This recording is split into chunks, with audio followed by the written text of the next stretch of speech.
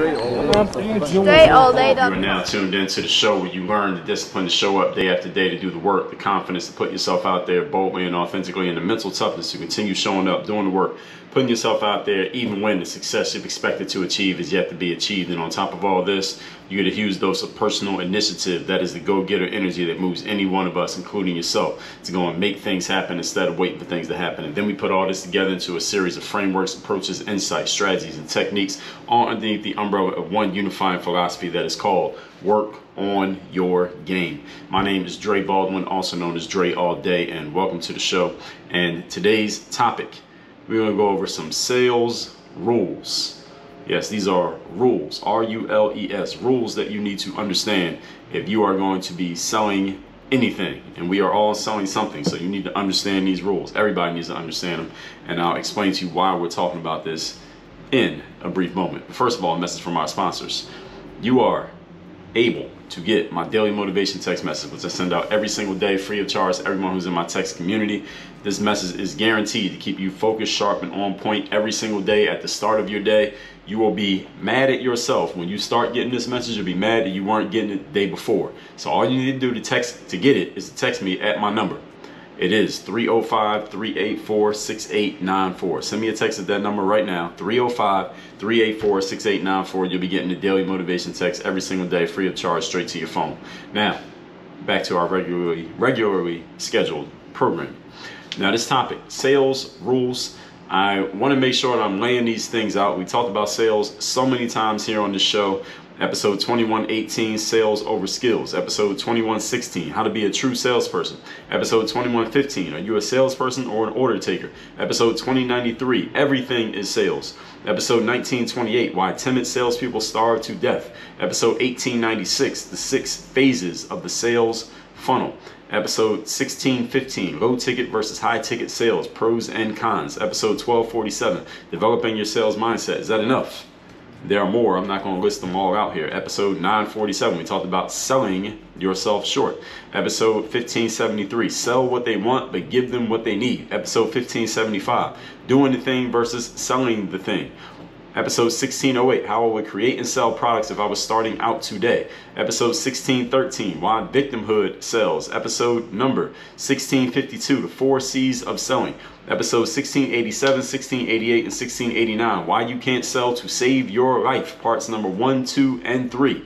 Episode 1849, a framework for selling yourself. Episode 1952, the selling equation. Should I go on?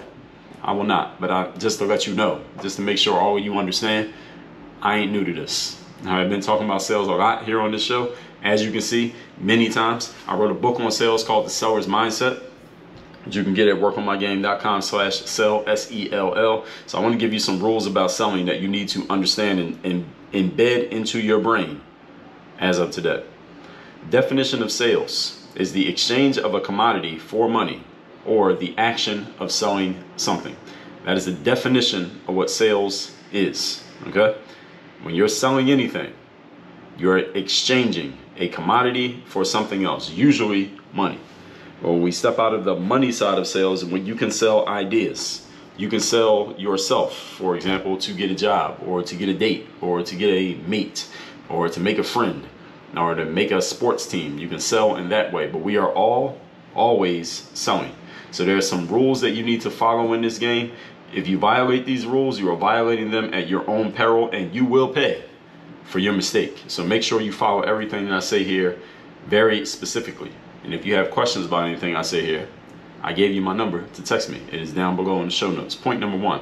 Topic once again today is sales rules. Number 1, first of all, you need to understand the gift and the curse of free, F-R-E-E. Free 99. There's a gift and a curse that comes with free. Here's the good thing about free. Everyone agrees with the price, and you can reach anyone when you offer something for free. For example, this show you're listening to right now, I'm not charging you for it. It's free. Everybody agrees with the price of free. There's no one who has a problem with something being free. Is anybody listening who has a problem with me putting this show out for free? Is there anybody who absolutely demands that I start charging you for this show, and you're going to stop listening until or unless I start charging money for the show? Everybody agrees with the price of free. You can reach anybody if you're offering it for free. Doesn't mean they're going to do it or take it or use it, but they will at least pay attention because it's free. It's not costing them anything. And if you're good at what you do, you can build a sizable audience via free material.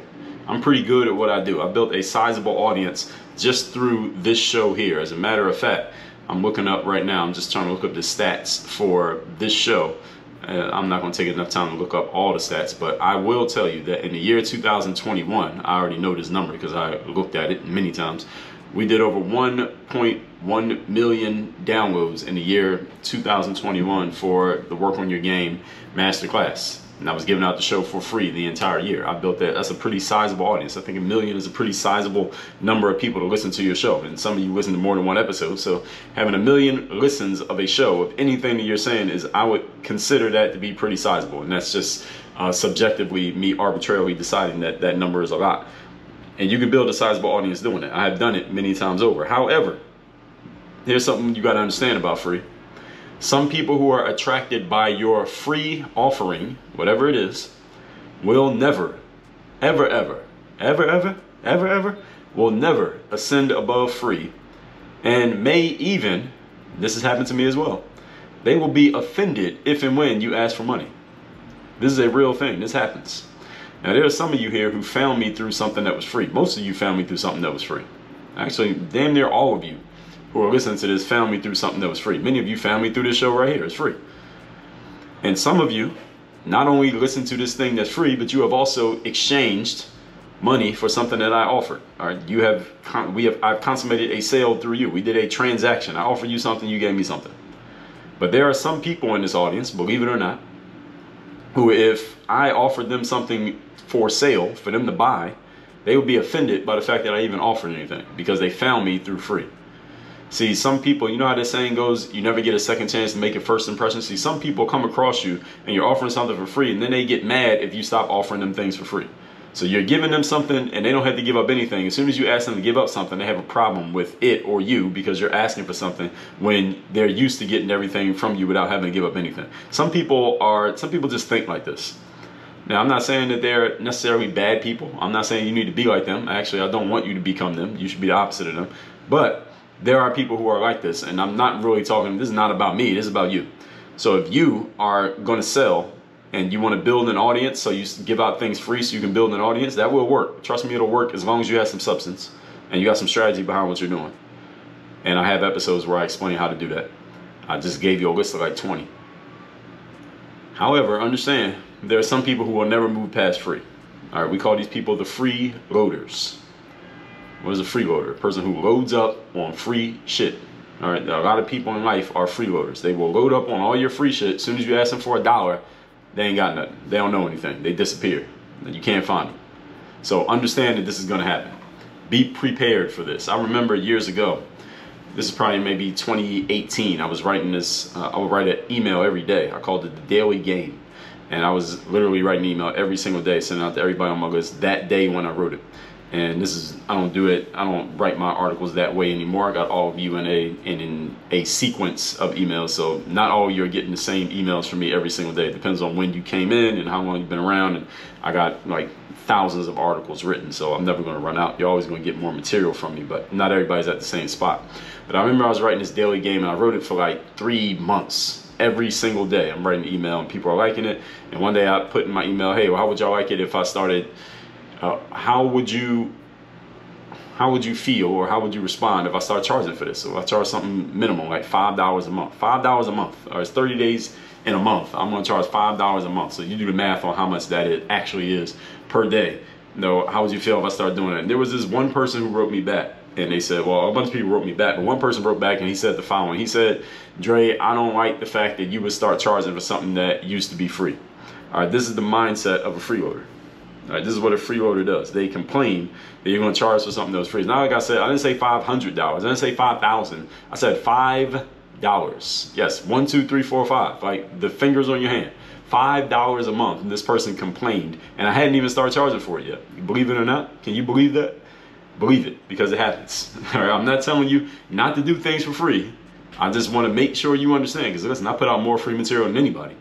I just want to make sure you understand that this will happen. You're going to get some people who complain and bitch because you are charging for anything because they want everything for free. These are the freeloaders. You got to understand who they are. You got to keep them in the mental box that they belong in and understand that they do not represent the whole of your audience. And also, you better emotionally understand you cannot take care of your food, clothing, and shelter by serving freeloaders.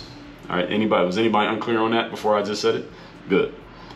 This is the part of the game that you're in if you decide to come in the game this way, that you're gonna have to deal with some of these folks. Point number 2. Today's topic, once again, some sales rules. Number 2, you will never receive more than you are willing to ask for. And if you do, it won't happen again. Consider it luck.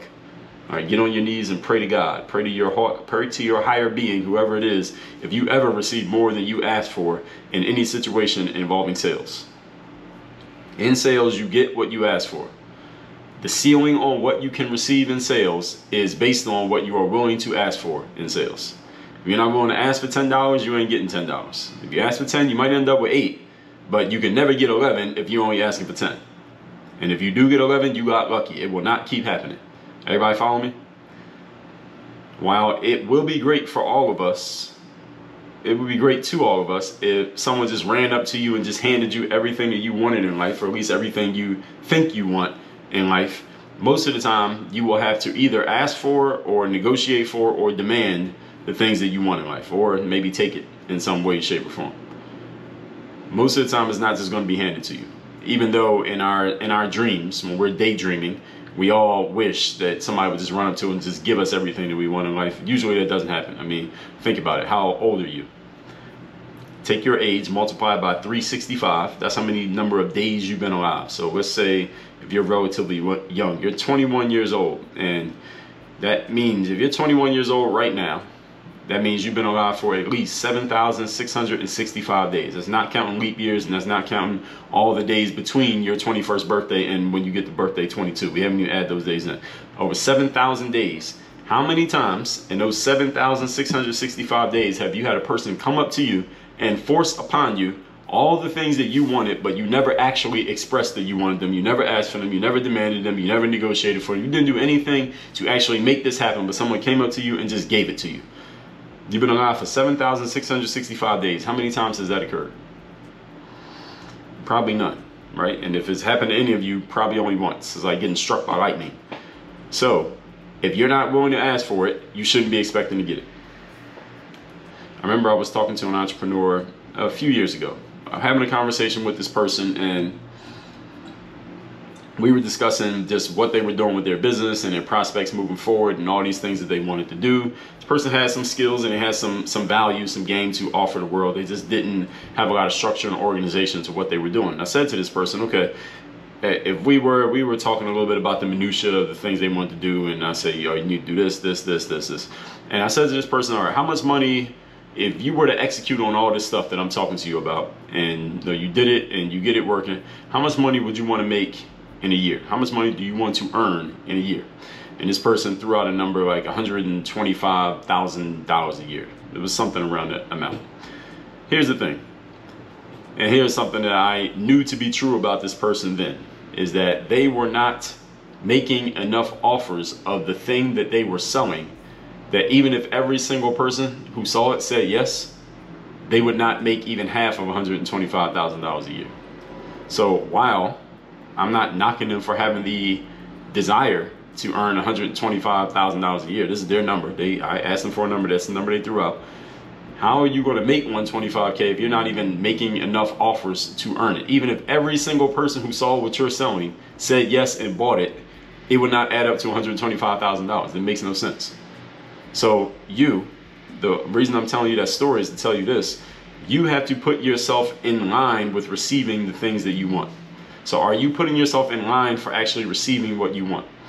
So if you're a personal trainer and you want your clients to pay you $200 per session, then you have to actually charge $200 per session. Is that a mystery to anybody? Is anyone unfamiliar with that math? Anybody unfamiliar with that? If you go to a job interview, you want the job to pay you 80 grand a year. When they ask you what are your salary expectations, then you better say a number that is at least 80 grand a year. They're not going to give you 80 if you ask for 70. All right, this is the way life in the world works, folks. You must ask for what you want. Or if you want to be a negotiator, ask for more than what you want. Maybe they'll say yes to it. And worst case scenario, you get less than what you asked for, but what is less than what you asked for might still be higher than the number that you actually had in your head. Give you another example. I was talking to a business colleague of mine years ago, and they were telling me the story of how they had started a business. This is before I knew them. And they were telling me how they had started a business, and they put together this whole business plan and project plan, and they were actually doing it as like an assignment for school or something that they were doing. It wasn't even a real thing they were going to do. They put this whole thing together and they presented it to this company, and they were thinking about how much they were going to ask for as far as like a project plan. And they were first thinking 300,000, they wanted the 600,000. Then they said, you know what, forget it. This is just a project. Let's have fun. Let's just ask for $1 million. So they did. They asked for $1 million. They went and did the whole presentation and proposal and all of that. And the business people who they were presenting to didn't know that they were kind of just playing around and joking. And they actually said yes. They ended up getting the $1 million, and they actually started a business when they weren't even planning to start a business. The point being, you must ask for what you wish to receive. We talked about this in a Levels of Money Earning episode 915. So if you haven't listened to that one, that's another one when it comes to sales, all the episodes on selling and money. And you want to see the full podcast episode list of this show, go to workonyourgamepodcast.com, by the way, as I get people who reach out to me every week and say, well, Dre, I'm trying to listen to some of the old episodes you reference, but I don't see them in Spotify. I don't see them in Apple. Well, that's because Spotify and Apple don't have the capacity to hold all the game that I'm giving you here. So they probably only load like maybe the last 500 or 600 or 1,000 episodes, but we have over 2,000. So go to workonyourgamepodcast.com. Everybody heard me? Workonyourgamepodcast.com, where we list every episode in the history of the show. So if you want to make more, if you want to make X dollars, whatever that number is, you fill in X. You need to be asking for at least X. And ideally, here's what I would suggest, ask for 10X and be able to justify it in case you miss. All right, in case you come up short, and let's say you only end up with 5X. All right, are you getting at least X? Yes, you are. So here's a simple litmus test for you. Ask yourself how much you think you are worth, and then compare that to how much you're asking for. This is a come to Jesus moment that you'll have with yourself right here. Let me give it to you again, so all you can try this at home. Ask yourself how much you think you are worth in terms of marketplace value, how much you should be earning, and then ask yourself how much you have been asking for. And then ask yourself why those numbers don't match. How will you ever realize your worth if you're not asking for that amount, or you haven't figured out the arithmetic for getting there? That is a rhetorical question from me to you. It is not a rhetorical question from you to you. Point number 3. Today's topic, once again, is some rules about selling. Number 3, you got to get your mind right around the concept of money. I did a whole episode about getting your mind right around the concept of money. That was episode number 2111, just a few weeks ago. So go listen to episode 2111 if you haven't already. It is listed down below in the show notes, and everything is at workonyourgamepodcast.com. Selling is all about the exchange. It means, and usually it's an exchange of a product or service that's on your side in exchange for somebody's money. That's the person who is buying from you. If your mind is not right around the concept of money, even if you have an amazing product, you will limit your ability to sell even when your product or service is very good and you have an audience of people who want to buy it. I have seen this happen many times over. I've known many entrepreneurs who had a great product or service, but because they didn't have their mind right around money, they were undervaluing themselves, thus underselling themselves, and then frustrated because they weren't making the kind of money that they wanted to make, even though there was nothing wrong with their product, and they had customers who wanted to buy from them, but they weren't willing to ask for what they wanted because of their mindset around money. So episode 2111 is critically important for any of you who has any type of negative money mindset. And how you'll know you have a negative money mindset, look at the humans or the adults that raised you. If they have negative mindsets around money, and usually you can identify this by the fact that they don't have any money, then you need to check yourself because you probably inherited their mentalities and don't even realize it. So again, that's episode 2111. If you already listened to it, go listen to it again. All right, to get your mind right around this concept of money is probably one of the most important things you can do for yourself. I know a lot of good practitioners and salespeople who have great products, willing audiences, yet are unable to produce the type of revenue that they could be producing or that they want to be producing. Notice I didn't say deserve to be producing, but could be or want to be, simply because they don't have their minds right around money. So my question is, do you actually believe that your product or service is really worth what you're asking for? Do you believe that what you're asking for is, do you believe that what you are offering is worth what you're asking for? Ideally, give you a little bit of help here. What you ask, the amount that you ask for in money should be less than what you're actually giving people. You should be giving people 10 times what you ask for in money, in price. So if you're offering something that costs $100, you should be giving people $1,000 worth of value, at least. That way, it becomes an offer that they can't refuse. That way, they're like, all right, I'm only mildly interested in this, but the value is so high that I got to take it. All right, that's the way that you want to be making your offers. I did a training in my Bulletproof Mastermind where I explained this in detail. If you join the mastermind by going to workonyourgameuniversity.com, you can see that training and you'll understand this on an even deeper level. But I'll tell you more about that in a minute. Are you willing to say out loud how much you want to charge for your thing? I was talking to someone actually in my Bulletproof Mastermind not too long ago, and they are in a service-based business, and they were offering X for their service per session, per client. And I said, well, why don't you start charging 4 times that per client? And I gave them some logical justifications as to why they should be charging more money.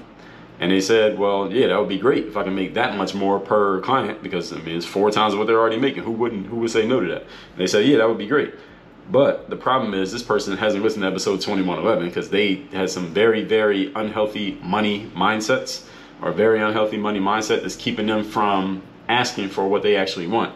And unfortunately, last time that I checked, maybe things have changed, this person is still not charging 4X for their thing. They were already charging X. I said charge 4X. They're not charging 4X yet. They went up a little bit, but they didn't go up as high as I told them to. And that uncoachability is going to keep them held back until they decide to change. There's only so much that I can say. They got to decide to change. So whatever number you want, you got to be willing to say it all out. You want to charge, if you're a barber and you want to charge $50 for a haircut, are you willing to say out loud a haircut is $50? Can you actually say the words? So like I just said, are you willing to ask for what you want? Because nobody's going to just give it to you. Are you willing to accept it if someone's willing to give it to you? Because they'll take it back. When it comes to money, this sounds like very simple ideas, right? Very trite questions, but you may be surprised to find that many salespeople have challenges with these questions. Many people have problems saying these things out loud to themselves. And I hear from these people all the time, but that's why I started my mastermind, to help people out who have this problem. If you're one of those people, then I'm gonna tell you in a minute how I can help you out and where to go and how we can get started. But before we do that, let's recap today's class, which is some rules about sales. The definition of sales: the exchange of a commodity for money, the action of selling something. Point number 1, the gift and the curse of free. Everyone agrees to the price of free. You can build a sizable audience with free, but you're going to attract some freeloaders who want everything free forever, and they will resent you forever wanting to make money from what you offer. So be careful with free. Understand that you are attracting a certain class of individual. Point number 2, you will never receive more than you're willing to ask for. While it will be great for someone to just give you everything that you want, and you don't even have to ask for it, you must be willing to ask for, demand, or negotiate for the things that you actually want. We talked about this in episode 915. There's only 3 ways that people make money, and none of them is people just hand it to you. Right? That's not one of the 3 ways that people make money. How will you realize your worth if you're not asking for the amount that you want, or you haven't figured out the math for actually getting to what you want? And point number 3, get your mind right around money. Selling is about an exchange. Usually you have a product or a service in exchange for somebody's money. If you have a great product or service, but you don't have a healthy money mindset, you will chase away the money that should be going in your pocket. So you have to not only have something of value to offer people, you got to be willing to grab people's attention. You must be willing to ask for what you want. Now, not what you deserve. There is no deserving. You only deserve things when you have them. So the question is, do you actually believe that your product or service is worth what you're asking for? It should be worth 10 times what you're asking for. So you're giving them a discount when you sell something to somebody. These sound like simple ideas, but you may be surprised to find that many salespeople, and they call themselves salespeople, have challenges with these questions. They are slowing them down and keeping them from getting to what they want to get to in life, and also keeping the buyers from being able to buy things. Because certain buyers are not going to buy things below a certain level because they are going to judge it as not being valuable, not being worth it. So this is a perpetuating cycle that actually hurts everybody in the process. So this is why you got to get your mind right around all of these concepts. So 3 things I want you to do right now. Number 1, I want you to get my daily motivation text by texting me at my number 305-384-6894. Number 2, I want you to get my Bulletproof Bulletin magazine that I send out physically to your mailbox every single month.